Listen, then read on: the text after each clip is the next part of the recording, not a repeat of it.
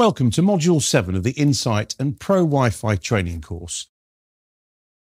In this module, we'll explore the most common types of troubleshooting that you may encounter. We'll also be checking out 3 use cases when Insight is being used to manage the network. The first use case is a large coverage area with a large number of users and devices. The second is a small coverage area across a large number of sites, so more locations in a single organisation. The last is a large coverage area with a large number of users and devices and a high mobility of endpoint devices, which refers to lots of people coming in and out of the building, causing a significant effect on things like lease times, ARP, and host performance management. Anyway, we'll come to that later, but right now, let's once again have a quick reminder of the overall objectives for the course before we move on.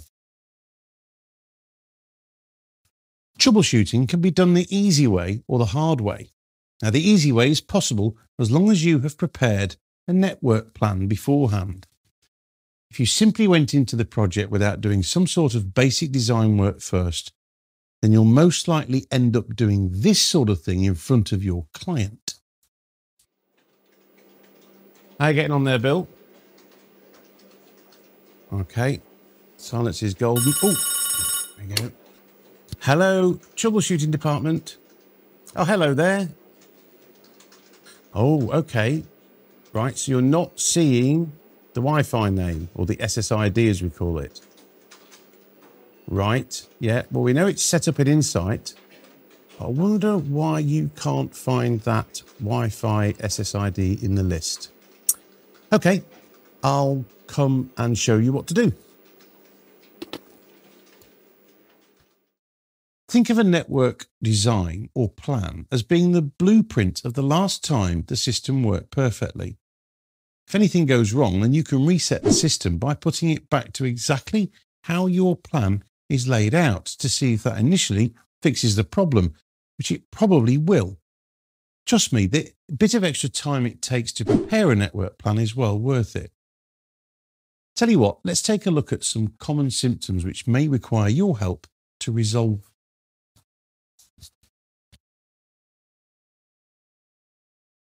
The first thing to check for are any network outages or disruptions which might be causing problems with roaming.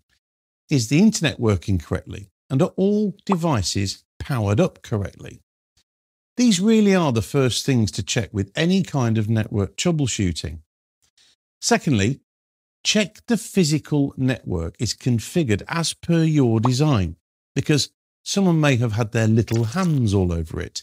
Little hands which don't have any networking skills, or worse still, little hands which think they've got more networking skills than they really have.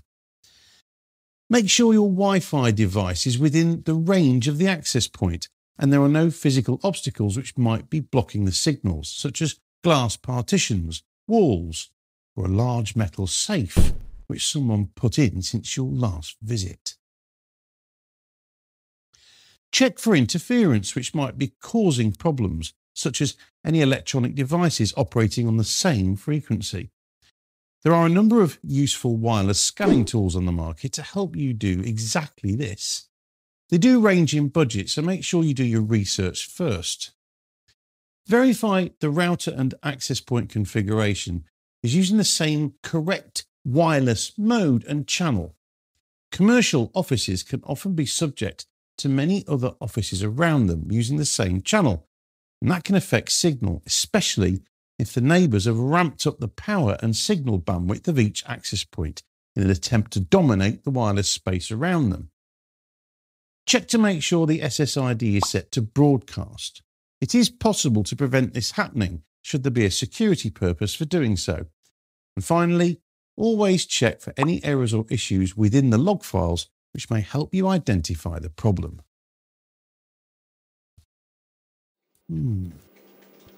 Yeah, every time I click on that cursor there, I get this funny thing pop up. Never done it before. Ooh. Hang on, Bill. Hello, troubleshooting department. Hello, Mr. Turner. How are you? Very well indeed, thanks. Oh yeah, I've just seen your ticket pop up here on my state-of-the-art monitor. Right. Yeah, it says you're not able to connect to the Wi-Fi name. So you see the SSID, it's shown in the list, but when you try and connect to it, it doesn't work, it doesn't connect. That's an interesting one. Okay, I'll get straight on it and we'll show you how to resolve it. All right, bye-bye.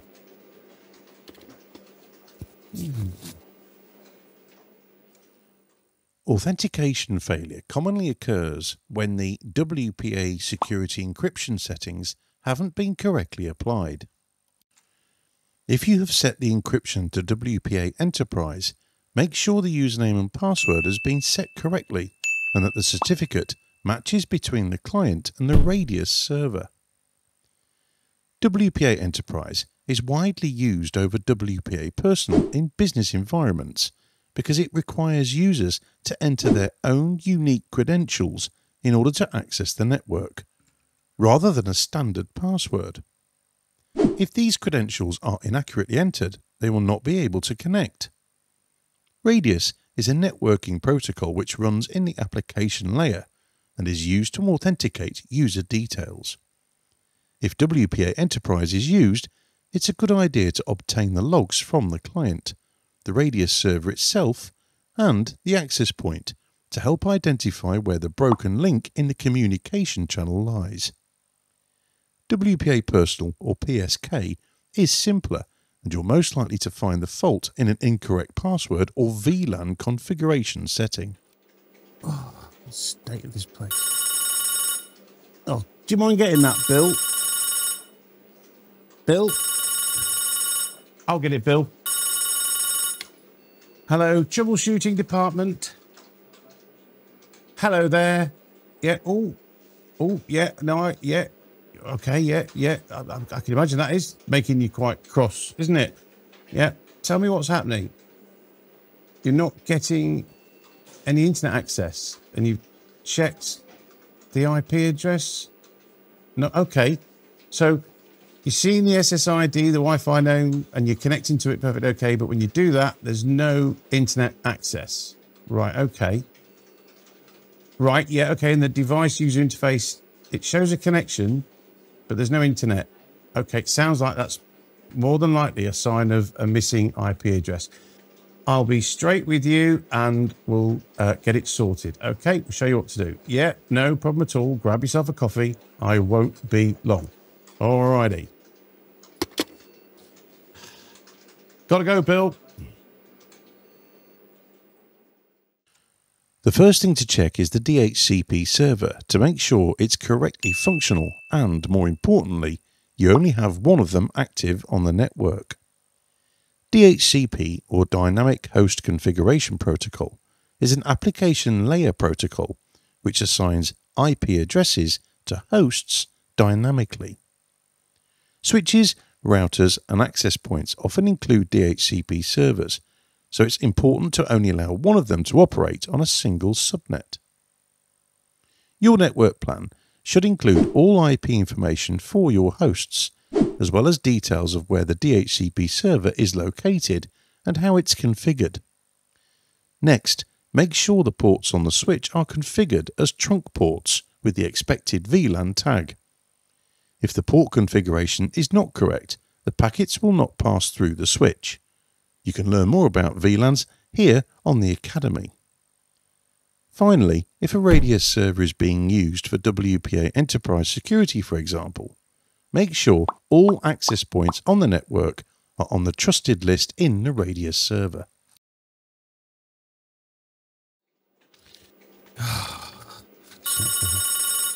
You gonna get that, Bill? Bill. Phone's ringing, Bill. Oh. Hello, troubleshooting department. Hi, hello, yeah. Oh, that's interesting. So you're connecting to the Wi-Fi name, SSID. There is internet access, yeah. But it's like a low throughput. on the Wi-Fi connection.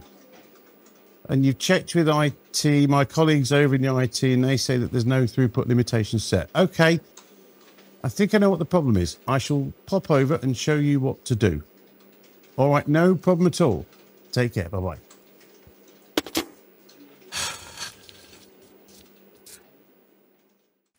Throughput is the term used to define how much data is being delivered or put through a communication channel, in this case a Wi-Fi channel, and you can see on this chart just how many Wi-Fi channels there are.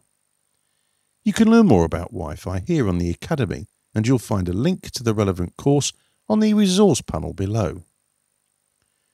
We use the term channel utilization when describing the efficiency of any given channel, and often express that as a percentage.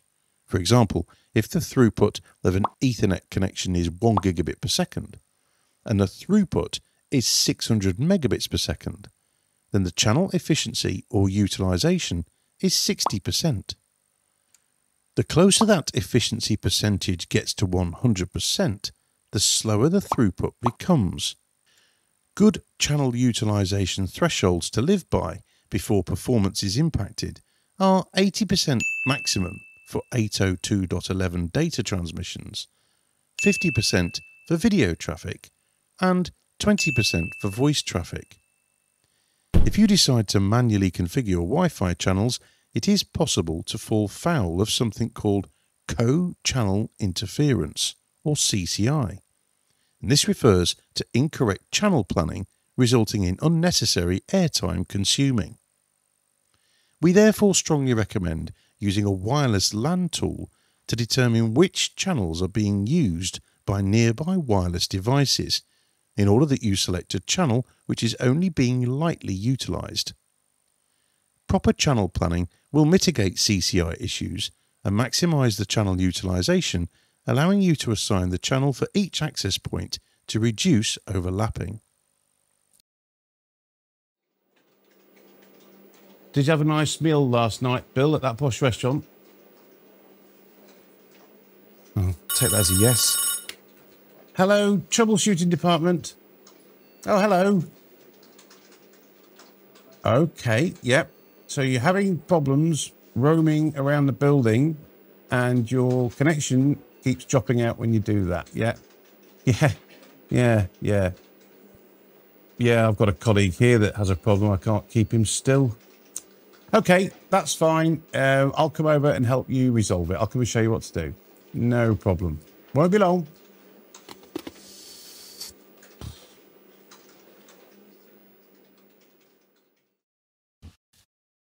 In the olden days of wireless networking, roaming around a building often presented connection problems as the device dropped and reconnected to different access points. Today, though, roaming technology has massively improved.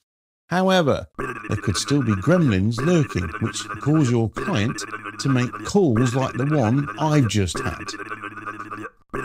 The first thing to check for are any network outages or disruptions which might be causing problems with roaming, including issues with the internet service provider, power outages, or anything related to connectivity in general.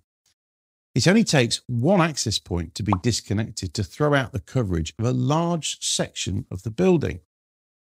Remember that design that you did? Remember the one that I made you do earlier, which you didn't really want to do, but are really pleased you did it?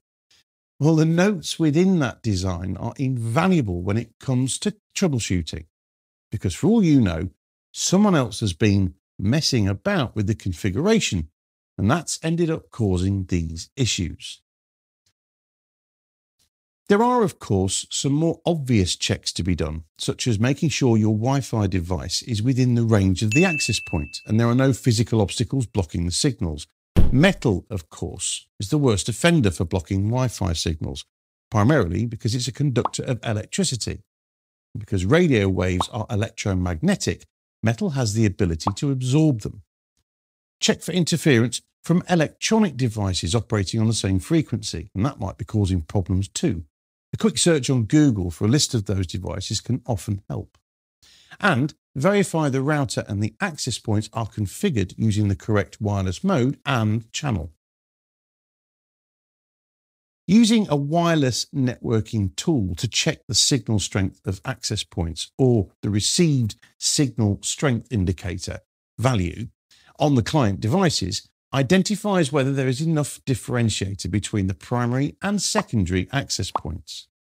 You're looking for an attenuation value of probably less than 8 dB between the two.